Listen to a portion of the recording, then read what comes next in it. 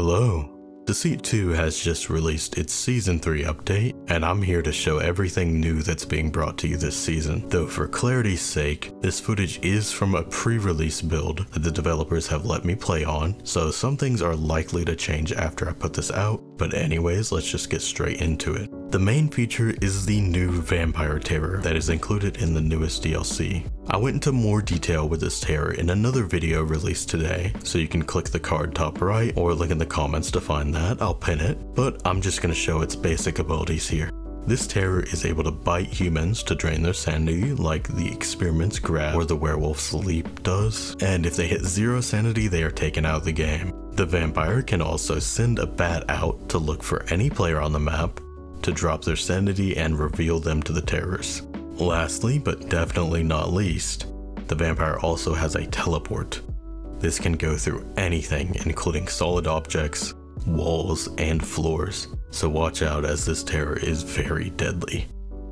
Along with the vampire terror, in the new DLC you get the Soulbound cursed role to choose from. The Soulbound is quite interesting. You start out solo in a game, but have the option to choose anyone as your partner in the next day. This means your partner can be a human role like Warden or Seer, or even an infected player.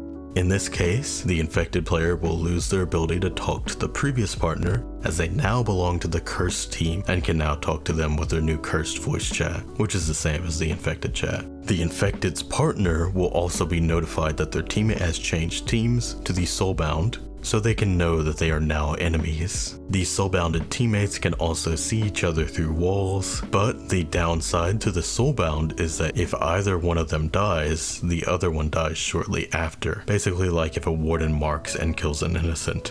The Soulbound wins by being the last team standing, so you're going to want to live on to the final showdown and take the rest down. The last part of the DLC is the new item, the Earmuffs. These are a pretty simple item, and it's just like the handcuffs or ball and chain or muzzle, where it takes away the ability of someone. The earmuffs just muffles the sounds that a person hears for a certain amount of time before it wears off. So use this on anyone you don't want hearing your conversations. As for the free content, we have the new Manor Map. I'm just going to show off some footage here of me going through it.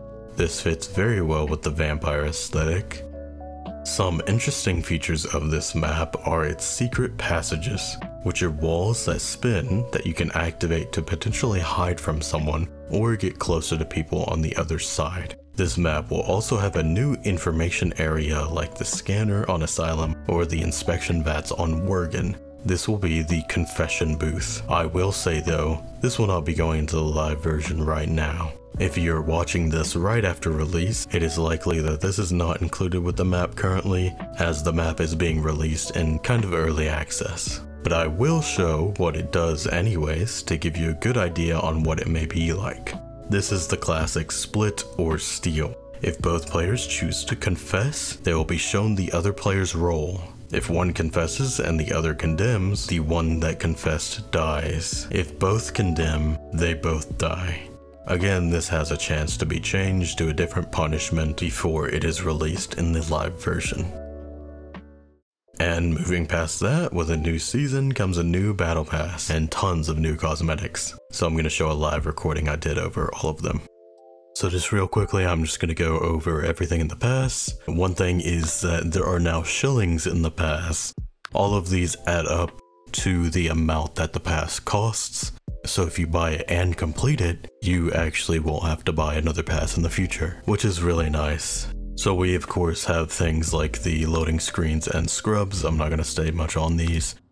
Few cool item skins. Something new they've added is stickers, which is like an emote. We've got this brand new gun. It makes a new sound too when you fire it.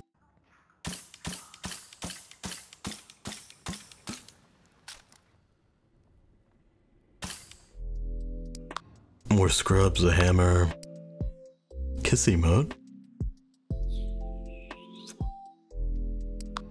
This is a player tracker. I'm not sure if this actually shows up on them, but we'll have to see in game. This is a new Earmuffs item. They really did well on these loading screens, I gotta say. More normal skins. We got this really nice Alex skin, probably one of my favorites.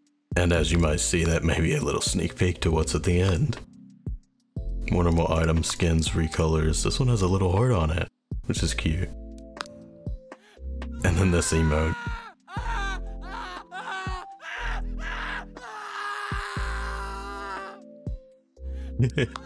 Really nice. We got a new experiment skin. Even though it looks kind of just like one color, we've got like the veins pulsing. You might be able to see. It shows up every once in a while. Right there. And of course there's also crypt keys scattered throughout.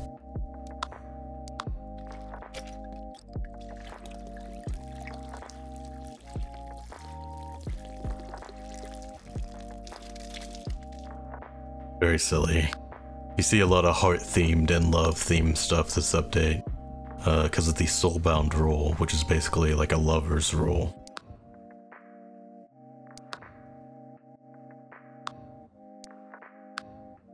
I wonder what those numbers mean. I really like this one. You can actually see the implant in Nina's hand here, where it looks like one of the stars. Got a werewolf skin. It's supposed to be looking like the vampire a little bit. It's got the vampire ears and fang, and its snout's a little bit weird.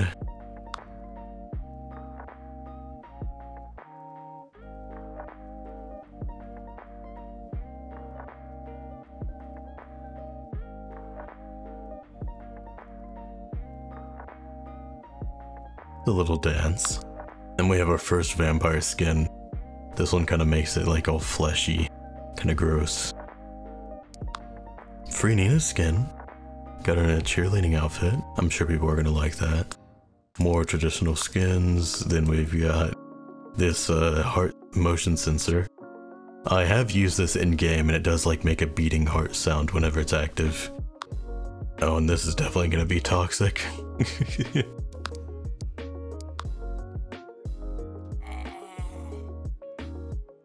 I feel for you, man. New decoy, which is really nice. I'm pretty sure this was actually one of the winners of a competition in the Discord, so it's really cool to see that implemented into the game already.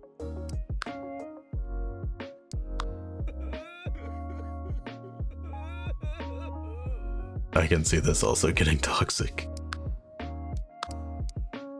This mask, unfortunately, it's not showing up right now, but as you can see, it's got one of those old really pale fangs, traditional vampire face.